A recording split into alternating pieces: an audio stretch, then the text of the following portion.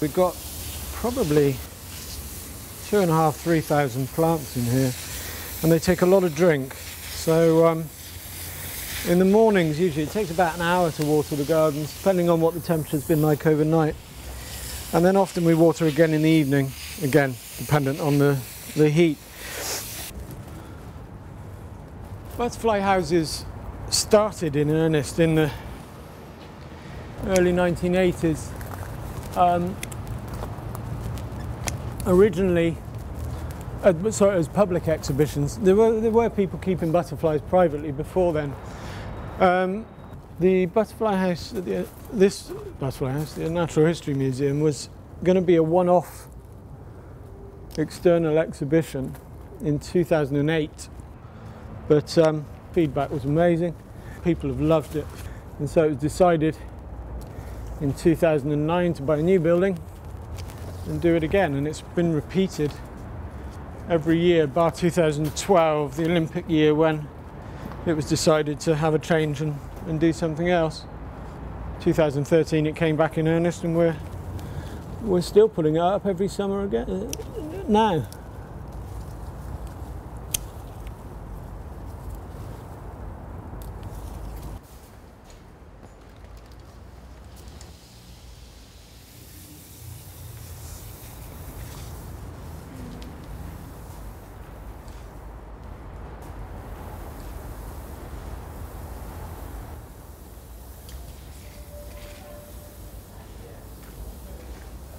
So this is a Argama metrii, so it's a Madagascan moon moth.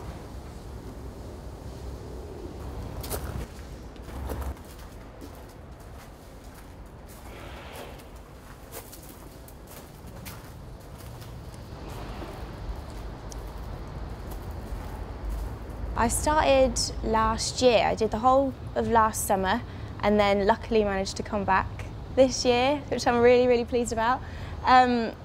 Because like hanging around with moths and butterflies is my whole life, to be honest.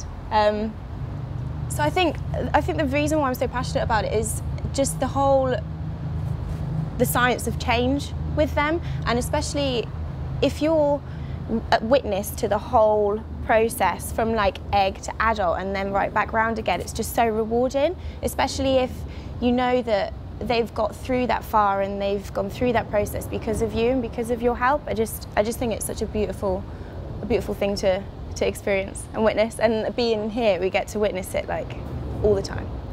So it's just amazing. I was always into nature. My parents used to take me to the forest a lot, the New Forest, just to dig around from sort of 2 or 3 years old. And when I was 6, on my birthday, I don't know whether I suggested it or my parents suggested it, but they took me to a butterfly house, Syon Park, which isn't there anymore, but was one of the first, if not the first, main walk-through butterfly attraction in the UK. And I walked in there and was absolutely mesmerised by hundreds of butterflies flying around. So that year, I wrote to Father Christmas and asked for a greenhouse when I was 6. And I got one, and I built my first butterfly house when I was 6, and my first tropical butterfly house when I was 10 years old. And this is nice, actually. This is a banana plant. This is Musa cavendish. This is Latin. And these eggs here are from a butterfly called Caliga memnon. They live 6-7 days usually, and will only lay on plants that she know that her caterpillars can feed on. When the caterpillar hatches from the egg, the first thing it will do is eat its shell, because it's very nutrients rich. And by eating its shell, it gives it the energy to be able to transfer to the edge of the leaf and start eating its food plant. All butterflies and moths is a 4-stage metamorphosis. So you've got egg, caterpillar, and then chrysalis or pupae, and then adult.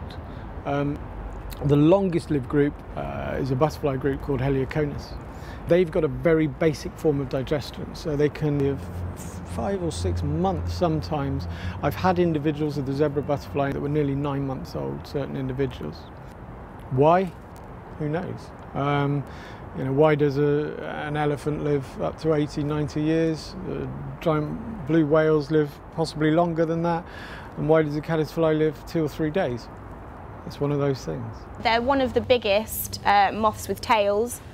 And I mean, you can look from the size of the cocoon as well, you can see just how big the caterpillar would be that's all squidged up in there. They usually last in their adult stage about 10 days, something like that. So it's not very long, but that's because that they don't actually feed when they're adults. So most silk moths will lose the ability to eat, and all they really need to do is just breed and flap around. So 10 days might not seem like a lot of time for us, but when that's your only purpose, I mean, it'd be a lifetime, it'd be ages. The caterpillars usually get to about this big. They're absolutely huge, really chunky. Yeah, they're just amazing, amazing moths. Son was very interested as a young boy, and I built him a butterfly house when he was 6 at home. Well, he said it was for him, it was kind of for me, but the justification was it was for Harry. And he's now 12, and so although he's still very interested, it's not the coolest thing to do. And you know, he's not going to tout around school or I like playing with butterflies. So football and Lego and fidget spinners are cool, but secretly, yeah, he's got a bit of a passion for it as well, I think. If I only had 10 days, what would I do? Eat a whole load of snacks, lots of cheesy snacks, I wouldn't care. What else would I do? I don't know. That says a lot about me, doesn't it? My priorities are like cheese and food and eating.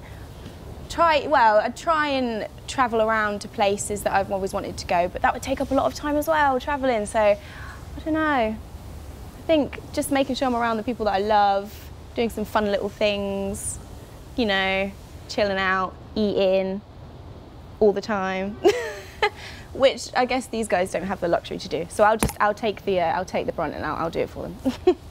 What do you want to do when you grow up? Oh, well, little Johnny wants to be a scientist and so wants to be a banker and so.